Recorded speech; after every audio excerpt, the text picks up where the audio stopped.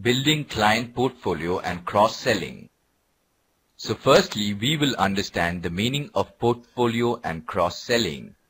A portfolio is an appropriate mix or collection of investments held by an institution or an individual.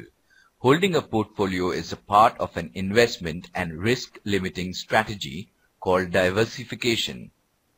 By owning several assets, certain types of risk can be reduced. The assets in the portfolio could include bank accounts, stocks, bonds, options, warrants, gold certificates, real estate, future contracts, production facilities, or any other item that is expected to retain its value. In building up an investment portfolio, a financial institution will typically conduct its own investment analysis, while a private individual may make use of the services of a financial advisor or a financial institution which offers portfolio management services. Cross-selling is defined as the action or practice of selling among or between established clients, market, traders, etc., or that of selling an additional product or service to an existing customer. In practice, businesses define cross-selling in many different ways. Elements that might influence the definition might include the size of the business, the industry sector it operates within, and the financial motivations of those required to define the term. We will study both the concepts in detail in further discussion. After studying this lesson, we should be able to understand the problems in portfolio selection, analyze the way in which portfolio is selected and managed, discuss the concept of cross-selling, enumerate the tips for successful cross-selling. Now let's discuss portfolio in detail. To understand this, we should discuss four concepts, which are portfolio selection problem, selection of optimal portfolio, diversification, portfolio strategies. So firstly, we move on to portfolio selection problem. As the word says, that is, it is something related to the problem of making choice among the various alternatives to invest. We consider the problem of selecting a portfolio of assets that provides the investor a suitable balance of expected return and risk. Each one of these portfolios available for investment corresponds to a set of portfolio weights. That is, the proportions of fund that investors may allocate to different assets, and is characterized by an expected rate of return and variance or standard deviation. It is assumed that investors are risk-averse, meaning that given two portfolios that offer the same expected return, investors will prefer the less risky one. Thus, an investor will take on increased risk only if compensated by higher expected returns. Conversely, an investor who wants higher expected returns must accept more risk. After that, on the above basis, we move on to finally selecting one or two or three alternatives as we think we can invest as per risk-return trade offer. That is, selection of optimal portfolio. Portfolio selection process entails four basic steps. Identifying the assets to be considered for portfolio construction, generating the necessary input data to portfolio selection. This involves estimating the expected returns, variances, and covariance for all the assets considered. Delineating the efficient portfolio. Given an investor's risk tolerance level, selecting the optimal portfolio in terms of A. The assets to be held, B. The proportion of available funds to be allocated to each. Now let's try and understand diversification. Diversification in finance means reducing risk by investing in a variety of assets. If the asset values do not move up and down in perfect synchrony, a diversified portfolio will have less risk than the weighted average risk of its constituent assets, often less risk than the least risky of its constituents. Therefore, any risk-averse investor will diversify to at least some extent, with more risk-averse investors diversifying more completely than less risk-averse investors. Diversification is one of the two general techniques for reducing investment risk. The simplest example of diversification is provided by the proverb, "Don't put all your eggs in one basket." Dropping the basket will break all the eggs. Placing each egg in a different basket is more diversified. There is more risk of losing one egg, but less risk of losing all of them. In finance, an example of an undiversified portfolio is to hold only one stock. This is risky. It is not unusual for a single stock to go down 50% in 1 year. It is much less common for a portfolio of 20 stocks to go down that much, even if they are selected at random. If the stocks are selected from a variety of industries, company sizes, and types, it is still less likely. Further diversification can be obtained by investing in stocks from different countries and in different asset classes, such as bonds, real estate, and commodities like heating oil or gold. There is one more concept called portfolio strategies. There are two types of strategies: passive strategy, active strategy. Passive strategy is the practice of a money manager or a team of money managers making investment decisions on what securities to include in a fund or portfolio, and then leaving those securities largely unchanged for a significant period of time. To give a very simple example, an investment manager may buy every stock on the Dow Jones Industrial Average and hold them for a period of 5 or 10 years. Passive investment managers seek a well-diversified set of securities. It is a strategy that involves minimal expectation input and instead relies on diversification to match the performance of some market index. A passive strategy assumes that the marketplace will reflect all available information in the price paid for securities and therefore does not attempt to find mispriced securities. In an active portfolio strategy, a manager uses financial and economic indicators along with various other tools to forecast the market and achieve higher gains than a buy and hold passive portfolio. Although not always the case, some active portfolio strategies will include passive techniques such as dollar cost averaging and reinvesting dividends. Dollar cost averaging is a technique designed to reduce market risk through the systematic purchase of securities at predetermined intervals and set amounts. Instead of investing assets in a lump sum, the investor works his way into a position by slowly buying smaller amounts over a longer period of time. This spreads the cost basis out over several years, providing insulation against changes. After discussing this all, now we can understand what optimal portfolio is. Portfolio in which the risk-reward combination is such that it yields the maximum returns, that is, provide the highest utility possible under the current and anticipated circumstances, is called optimal portfolio. Its mathematical formulation was provided by the University of California's Nobel laureate economist Harry Markowitz in 1952. Also known as an efficient portfolio, an optimal portfolio is a collection of assets that are adequately helping an investor to reach his or her financial goals. A portfolio of this type is configured to include assets that the investor feels comfortable with and that carry a level of risk that fits in well with the overall investment strategy that the investor employs. Determining whether or not a portfolio is efficient or optimal is somewhat subjective, since what is a good fit for one investor may or may not serve the needs of a different investor with equal ability. In order to determine if a portfolio is truly optimal, it is important to look closely at investor preferences and goals. This often involves assessing the general approach of the investor to finance in general.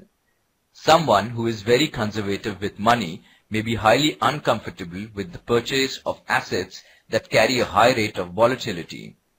When this is the case, the optimal portfolio design will be to acquire assets that carry less risk but that still offer the best return possible for that level of volatility. For investors who are willing to take more chances, a collection of somewhat conservative and lower yielding assets would likely be unacceptable. When this is the case, the optimal portfolio will focus on the acquisition of stocks, commodities, and other investments that provide the opportunity for a higher rate of return. While the opportunity to earn higher returns is present, the investments are also more volatile, which increases the possibility of incurring some losses along the way. The chart in the slide illustrates how the optimal portfolio works. The optimal risk portfolio is usually determined to be somewhere in the middle of the curve because as you go higher up the curve, you take on proportionately more risk for a lower incremental return. On the other end, low risk or low return portfolios are pointless because you can achieve a similar return by investing in risk-free assets like government securities. Many investors find that an optimal portfolio will include a range of investment options. The idea is that including several different types of investments helps to balance the portfolio in such a way that incurring a loss is less likely. For example, some would consider an optimal portfolio strategy to be the inclusion of a mixture of stocks with low, medium, and high rates of volatility, several bond issues, and a commodity or two. When one type of investment is experiencing some degree of downturn, the other types provide stability to the portfolio, with gains in the other sectors offsetting any losses in the one area. The best way to develop an optimal portfolio is to work closely with a broker who can help an investor create the ideal investment strategy. This may take some time as the broker and the investor learn how to work together, and as the investor becomes more familiar with what types of investments he or she is comfortable authorizing. With attention to detail and taking into consideration the factor of investor preference, it is possible to build the ideal portfolio that strikes the balance between risk and return and helps the investor reach his or her financial goals. After discussing how optimal portfolio can be made, let's discuss how risk reduction can be obtained in the stock portion of a portfolio. One among them is law of large numbers. Assume that all risk sources in a portfolio of securities are independent. As we add securities to this portfolio, the exposure to any particular source of risk becomes small. According to the law of large numbers, the larger the sample size, the more likely it is that the sample mean will be close to the population expected value. Risk reduction in the case of independent risk sources can be thought of as the insurance principle, named for the idea that an insurance company reduces its risk by writing many policies against many independent sources of risk. Second method is a strategy for everyone. We have demonstrated a superior investment strategy. Looking forward, our strategy should yield superior results while limiting risk for long-term investors in almost any economic environment short of unlimited nuclear war or total global economic collapse. Whether you're playing tennis, flying fighters, or practicing medicine, you should be constantly looking for the highest probability shot. The combination of strategic global asset allocation and modern portfolio theory offers investors the highest probability shot of making their objectives a reality. Now the turn comes to discuss the different styles of investment. There are three types of investment style, which are value investing, growth investing, performance index. Value investing is the strategy of selecting stocks that trade for less than their intrinsic values. Value investors actively seek stocks of companies that they believe the market has undervalued. They believe the market overreacts to good and bad news, resulting in stock price movements that do not correspond with the company's long-term fundamentals. The result is an opportunity for value investors to profit by buying when the price is deflated. Typically, value investors select stocks with lower than average price to book or price to earnings ratios and or high dividend yields. This style of investing termed as conservative investing. Growth investing is a style of investment strategy. Those who follow this style, known as growth investors, invest in companies that exhibit signs of above average growth, even if the share price appears expensive in terms of metrics such as price to earnings or price to book ratios. In typical usage, the term growth investing contrasts with the strategy known as value investing. It is a strategy whereby an investor seeks out stocks with what they deem good growth potential. In most cases, a growth stock is defined as a company whose earnings are expected to grow at an above average rate compared to the industry or the overall market. Growth investors often call growth investing a capital growth strategy, since investors seek to maximize their capital gains. Next one is the performance index, which measures performance at the individual department, division and or company level as perceived by peers, subordinates, customers, vendors and superiors. The application of PI results can be used in coaching, building relationships, setting objectives, and identifying training and development issues. It is any measure of the performance of a portfolio or fund with adjustments made for how risky it is. Portfolio performance is evaluated over a specific time period. The most often used risk-adjusted portfolio performance measures are Sharpe's Portfolio Performance Measure, Trainer Portfolio Performance Measure, Jensen Portfolio Performance Measure. Another concept to study is cross-selling. Cross-selling is a very simple sales technique. If you have made a sale to a customer and you have other products they may be interested in, it's simply selling them the additional products too. The idea behind cross-selling is to capture a larger share of the consumer market by meeting more of the needs and wants of each individual customer. Cross-selling generally refers to selling items that are related or can be integrated with the item being sold. Rather than simply trying to get as much out of the customer as possible, cross-selling can be a demonstration that you understand and care about their needs and can suggest other items that will help them. In terms of the benefits, it is a very time and labor efficient way of selling, as the customer already has the trust in you as a salesperson and a business.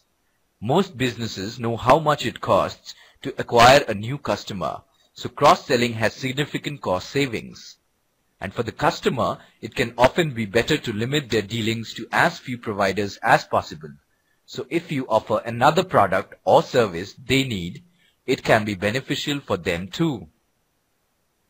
Progressive companies understand the power of cross-selling and recognize it as a critical component for promoting both customer retention and revenue growth. Cross-selling is pursued by banks also.